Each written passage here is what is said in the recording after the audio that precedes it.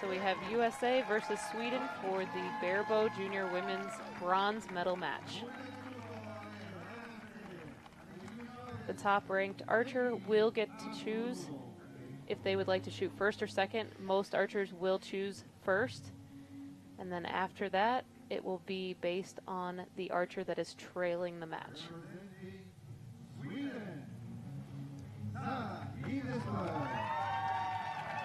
So we have the Swedish archer will be shooting on the left,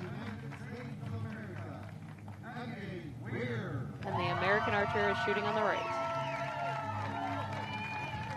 Here are a lot of fans already in the crowds already in the stands already this morning.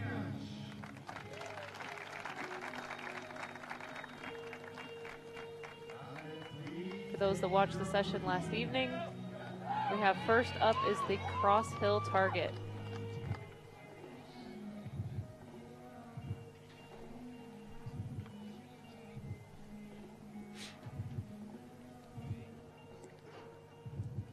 So on a target like this, what do you really have to pay attention to?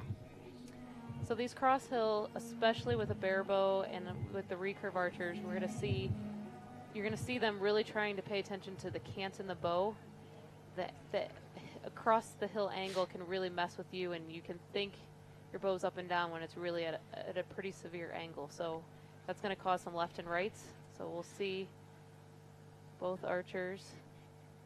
They have 2 minutes to shoot 3 arrows. Oh, it's like a 4 for Sara. A 3 and a 1. We noticed both were on the right-hand side, which not entirely shocking here with this side slope again. Let's see how they correct on their second arrow. That's going to be big today, is how these archers come back after the first arrow of each target. So it looks like another 3 and another, maybe a 2. Looks like a 2. So we have a 3-point lead going into the last arrow of the target.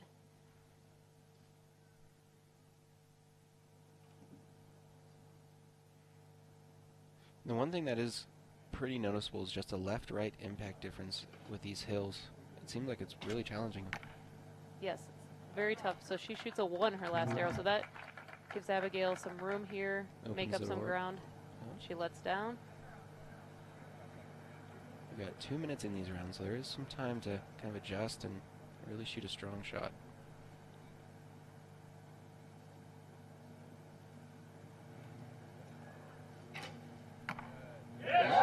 She picks up a couple points there.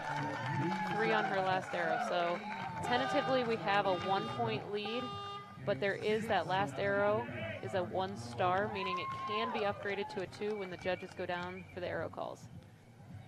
And as we saw last night, you know, a point here or there really makes no difference until that last 60, meter target. Well, actually for the barebows it's going to be 50, but it's anyone's game. Now we see the archers moving to the second target, and I believe this is a 20 meter for them up the hill.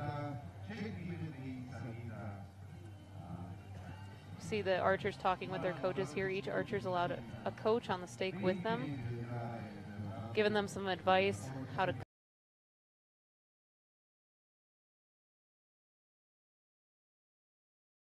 And so they have to make the adjustment on their own with their coach's help on how far to shoot these targets. So it looks like the 1 will stand, so we have a 1-point difference, 7-6. Here we go. And time has started. You'll see them, just like we saw last evening, a lot of these archers are going to be digging out the ground, trying to find some level footing to stand on. It's really important for them to be able to shoot a good shot, to have level ground to stand on. Yeah, one of the consistent challenges of this event has been the footing. It's been very slippery, so establishing a stable base has been important. So we start out with a 3, opened up.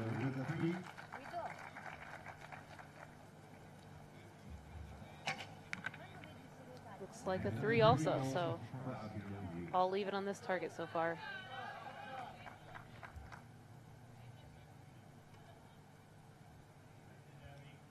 See the archers leaning back. That's to keep consistent draw back for them. They want to keep their upper body at that same angle that is normally on level ground. Nice. That's a 4. So far, all even. Matching each other arrow for arrow here. You know, it's definitely been a showcase of very solid shooting for the barebows, especially on a course like this. Looks like Sara shoots a 5 there, so that could be a really big arrow. See what Abigail can do.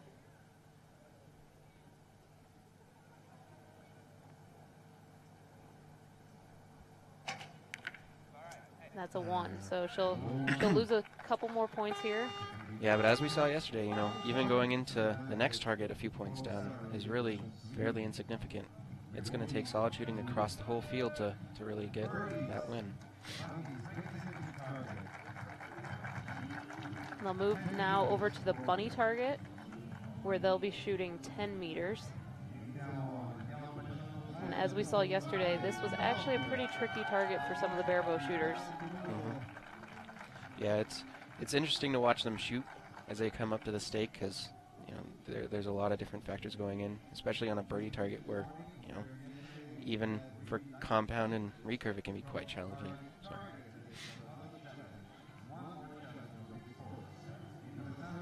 Getting a little feedback from the coaches there. Getting their arrows back from the first target. We see the arrows come down the slope on some cables. So again, they will have 2 minutes to shoot their 3 arrows. Now on the bunny targets, each archer must place 1 arrow in each of the bullseyes. If they put 2 arrows in the same one, they will lose scoring values. Now, is there any particular order that these need to be shot in? No, each archer has their own theory. You see some shoot from the top down, you see some shoot from the bottom up, and you see some do a completely random order, as these two both started in the middle. It looks like Sara had a pretty good first arrow, and Abby had a high 1 or 2.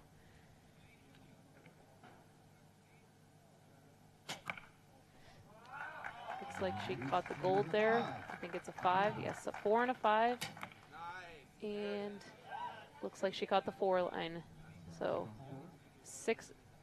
3 stars. So we have, again, that could be upgraded to a 4. So tentatively it's 5 to 9 with 1 arrow left on this target.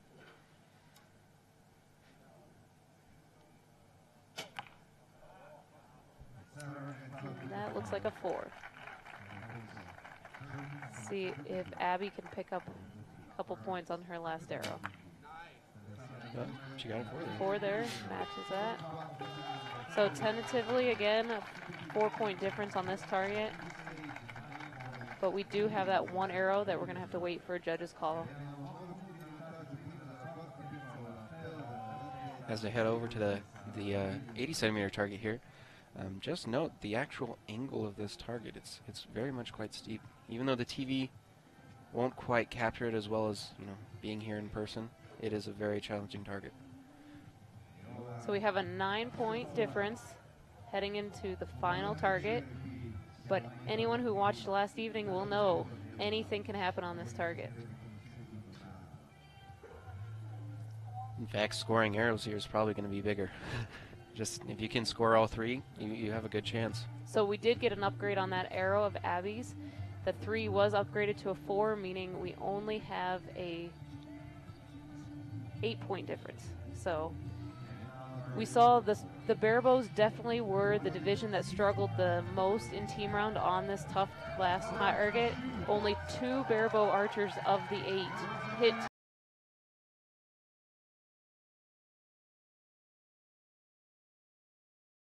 for that. So let's see how these girls do.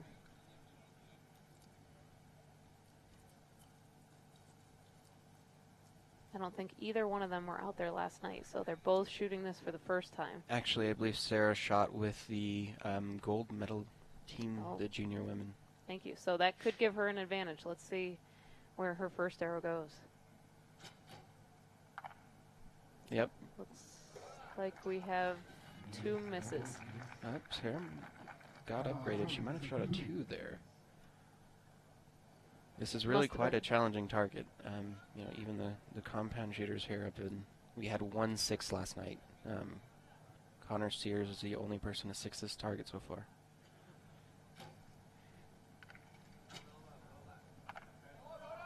So we have 2 misses for Abby, and Sara has another 2. It's tough to see where their arrows are landing.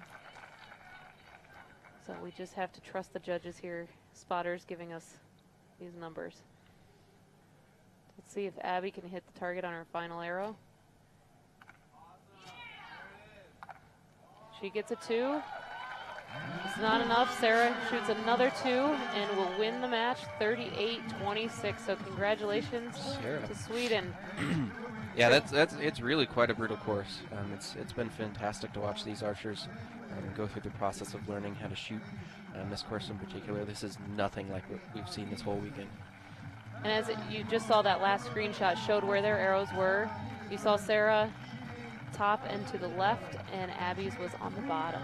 So great job by Sara, though. 3 scoring arrows on that final target.